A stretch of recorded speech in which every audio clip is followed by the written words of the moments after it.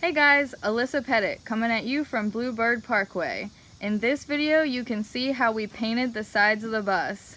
Yes, the day has arrived. So in the last video you saw that we finally finalized our floor plan, and in the video before that I finished cleaning off all the windows that we were going to keep in the bus.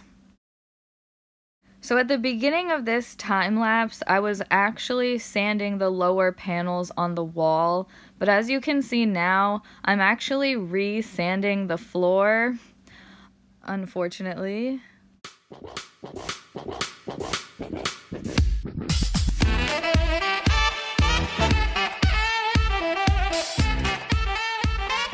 And now I am taking out the windows to get ready for some other work this afternoon. So I'm really sweaty, dirty, and gross, as usual, but I just wanted to tell you that I'm really excited because today is the day that we are getting the majority of our painting done on the bus. So the sides of the bus are getting painted a light gray, and then the only painting we'll have to do after that are the rails going down the side of the bus and the bumpers. So front done, back done, sides are about to be most of the way done, so we're definitely making progress. And I'm actually having a buddy of mine come out and do the painting today because we did the front and the back with spray cans, and I was not trying to do a 40-foot bus all with spray cans. We do have a air compressor and some sprayers, but I've never done anything like that before, and the guy didn't really want too much money for it, so he has a lot more experience doing stuff like that. He's gonna bring his equipment here and he's gonna do it. If you're local to the Maryland area and you're looking for someone to paint a vehicle for you, feel free to drop a comment below, send me a message, or look up Brandon Doyle on Facebook. Him and his wife are trying to start a small business together, and they have experience in painting cars, trucks, motorcycles, tractors, trailers, now school buses, and I'm pretty sure I'm missing something else, but they can definitely help you out.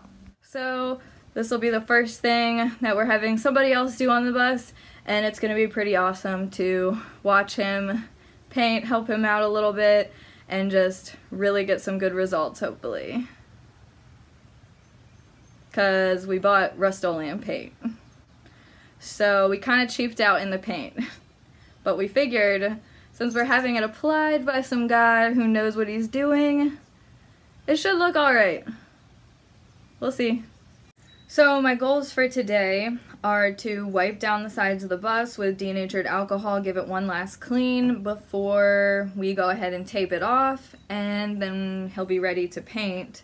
I did do a little bit of work on the floors this morning, and I'm not really trying to talk about that yet because I'm a little sour about it, but I don't want to talk about it because I don't want to think about it because I want to stay positive.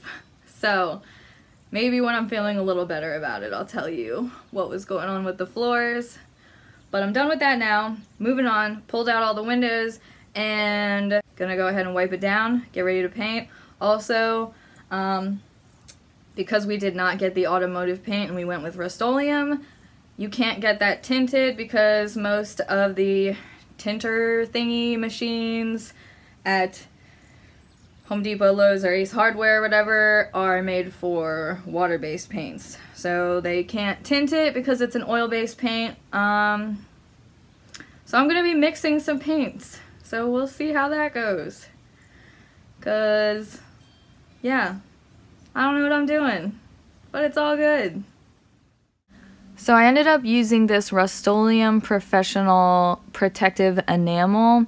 I mixed it at a 4:2:1 ratio, 4 white, 2 gray, and 1 of the aluminum.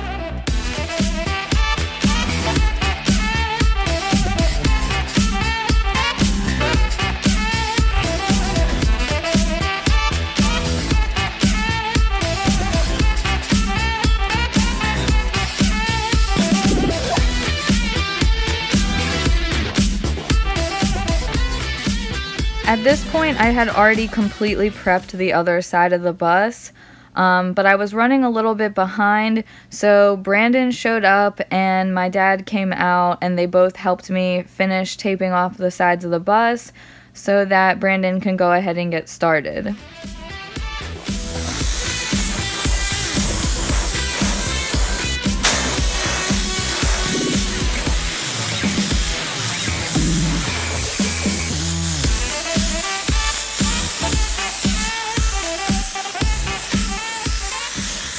If you were gonna do the bus, what color would you paint it? I was doing it? Yep. I would have went with flat black. But it's so hot.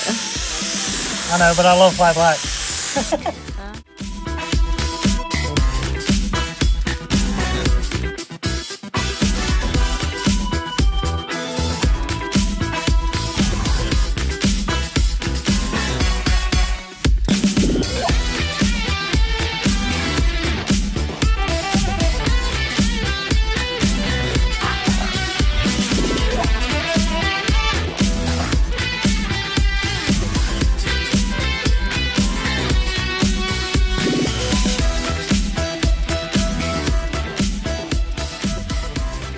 And of course the sun started to set, and it actually looks a lot darker in this video than it was in real life, but towards the end of finishing this job it did get pretty dark.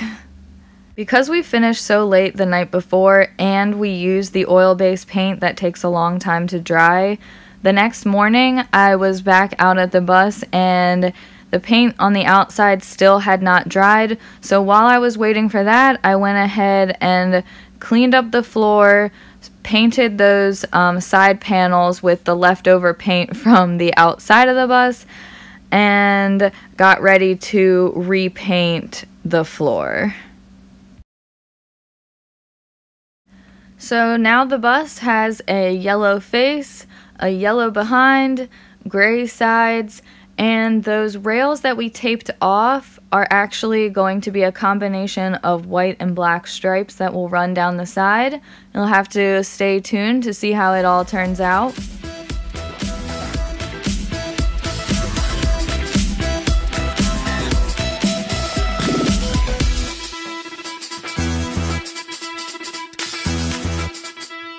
Because I mixed the paint using a gray color and the aluminum, which was more of a metallic color, when you look straight at the bus, it looks more like a flat gray, but when you look down the sides of the bus, you can kind of see the metallic shining through, and you can see the reflection of everything around the bus on the sides of the bus. It's kind of interesting. So let me tell you the sad story about our floors. I mentioned multiple times that the windows and the ceiling were leaking, and we didn't realize this until after we had already sanded and painted the floor. So before we moved forward with starting to kind of move towards building on the inside of the bus, I wanted to re-sand it, re-prime it, and repaint the floors. And as always, thanks for keeping up with Bluebird Parkway. Don't forget to like and subscribe. Hit that little bell below if you want to get notified anytime we post a new video. See you later!